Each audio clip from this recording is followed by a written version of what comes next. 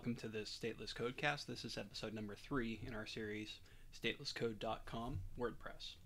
So in our last episode, we set up the local development environment and got to the point where we actually were able to, let's see if we can get back to our,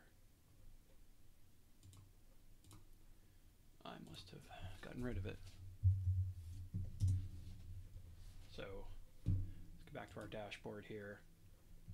So we've got our Hello World version of this up and running, and since I'm going to be trying to do some stuff related to themes, what I'm going to do is I'm going to download and install the WP test dataset so that I can have realistic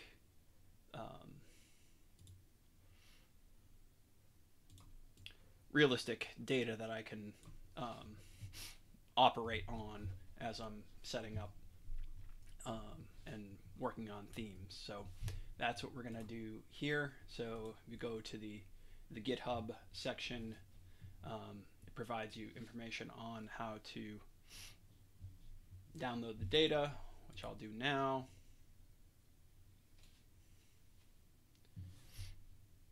And then unzip the data download.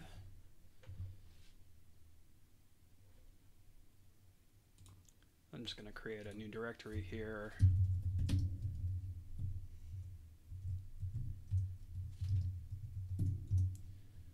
then copy.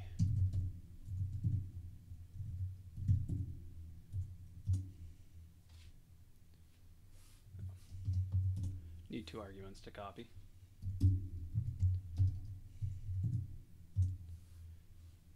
Alright, so got this folder now. I'll go to the next step here, launch the WordPress site.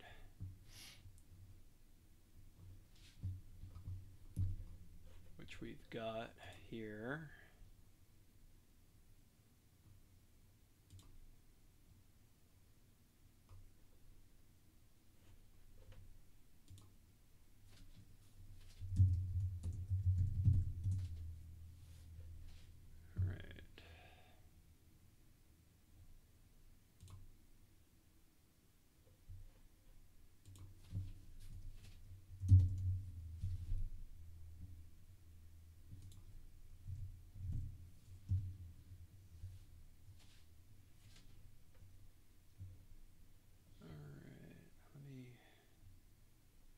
Sure I'm getting the right one here.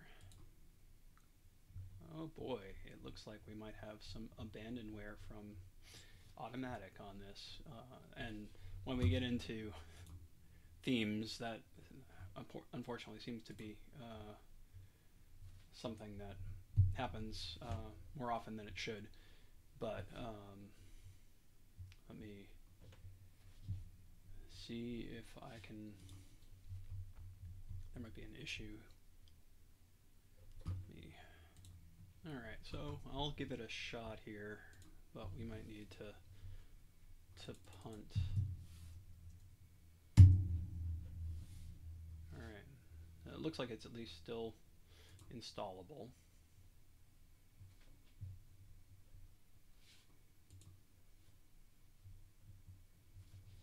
Alright, it's activated.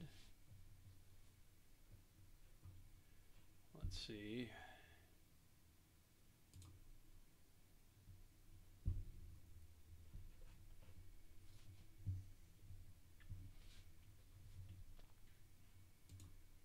If we can continue on and get some data in here. It doesn't need to be perfect modern data, but it needs to be at least decent data.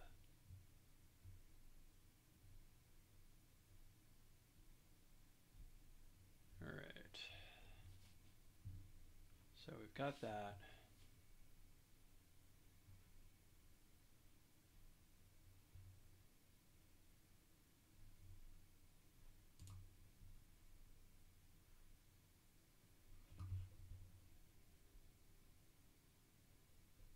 So we've got the import tool here now.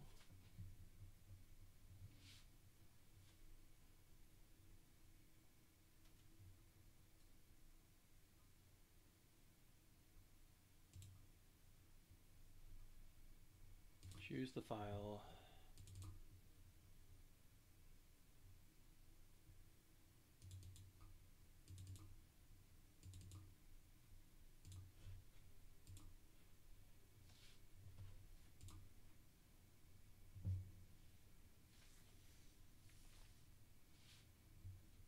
All right, let's take a look at the documentation. So don't modify the authors. Make sure to click the download and import file attachments box.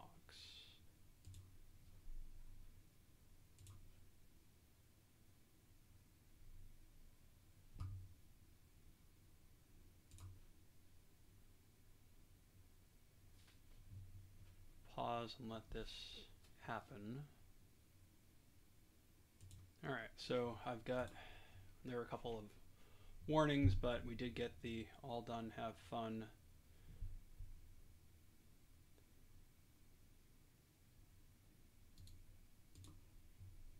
Here.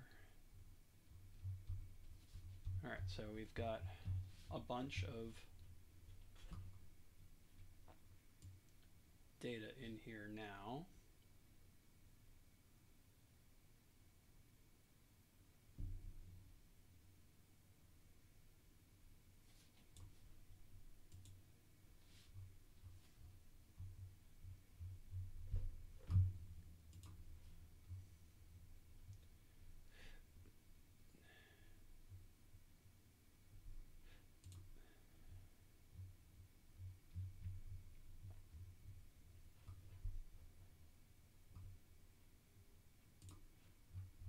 Alright, so that gives us some test and seed data to operate upon. The other thing that I'm going to at least provide an introduction to is what we're using as a framework for developing our theme here. So in the setting up a development environment and theme development examples, they recommend using the _s theme here from Automatic. As you can see here, the last time that this was updated was in September of 2020. If you go to the JavaScript, it's using jQuery, which isn't ideal. There are a bunch of open issues, a bunch of open pull requests that have not been, none of them have been merged or operated upon since middle of 2020, or September 14th, 2020, which is over a year ago as of the writing of this. So I'm going to, I think, use Sage from Roots as an example here, in addition to it being actively worked on and maintained. Latest pull request into master was 8 days ago. It uses the MIT license, which is a big advantage. So I really don't like GPL2. It is, they say it's free as in speech, but it's free as in speech as long as you say exactly what you want, what we want you to say. So as the other things that I do, I use unlicensed and dual license it under MIT. So that's what I'll wind up doing when I fork this here. So the requirements here, so Composer is going to be a requirement. Node, I've already got. Yarn, I've already got. Composer is going to be the other thing that I install in this video. We'll get that up and running, and then we'll pick up in actually trying to set this up in the next video. But I'll pause and read the documentation here. All right, so it looks like I can install it to a local directory and then move it to user local bin, and then make sure the permissions work, and then kind of have a global install of it. So go back.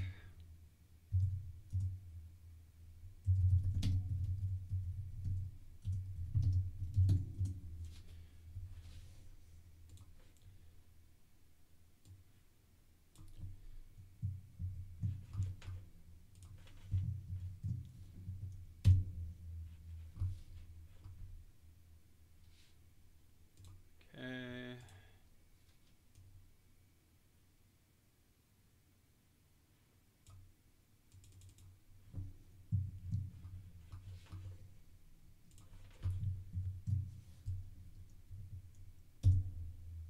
Installer verified.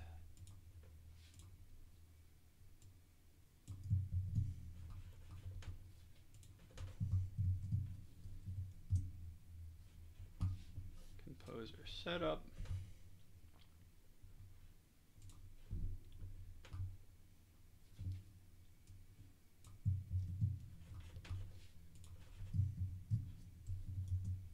All right. Well, let's take a look at what we've got here. So this is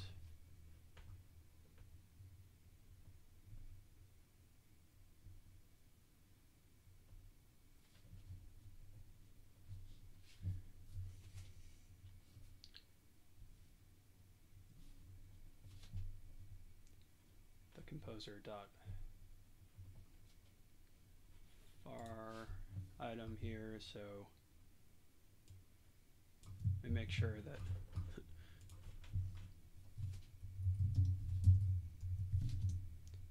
we don't have something else in our path that matches that.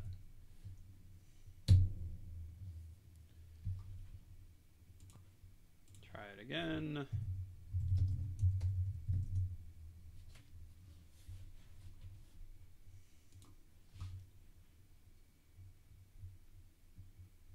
Okay. Go down here.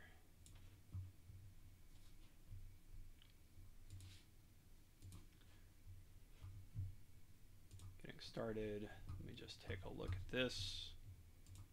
All right, so you can, like I just read a couple of the documentations about installing and getting started here. So it looks like Composer is, from what I can tell, similar to how it says it right in the idea. It's inspired by NPM and Ruby's bundler, so I've got a lot of familiarity with both of those. So it shouldn't be that difficult to get going. So we've got WordPress, we've got PHP, we've got Composer, we've got Node, we've got Yarn. So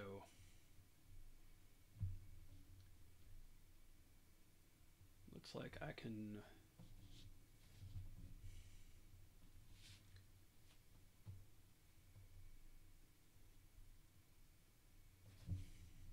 let me see if I can at least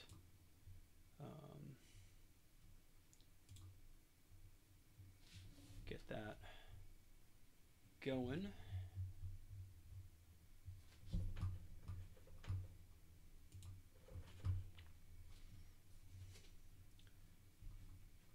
So go back one item here, and then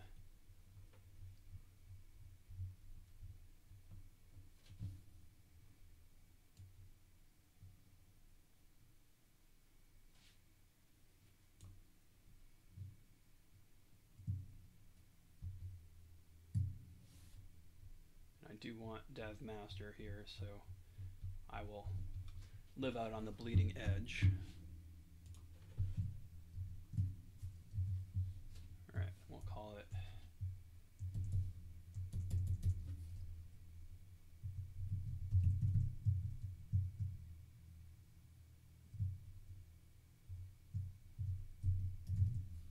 state. Let's really spell stateless correctly.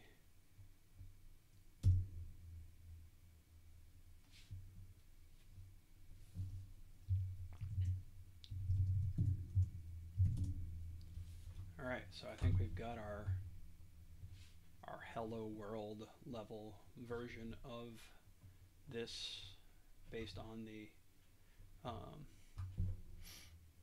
the master version of Sage, and we'll stop there and try to pick up with this in the next video. Thanks for watching this stateless codecast. Be sure to like, comment, subscribe, and spread the word. You can follow us on social media at statelesscode. Until next time, keep coding and don't aggress against peaceful people or vote for others to do so on your behalf.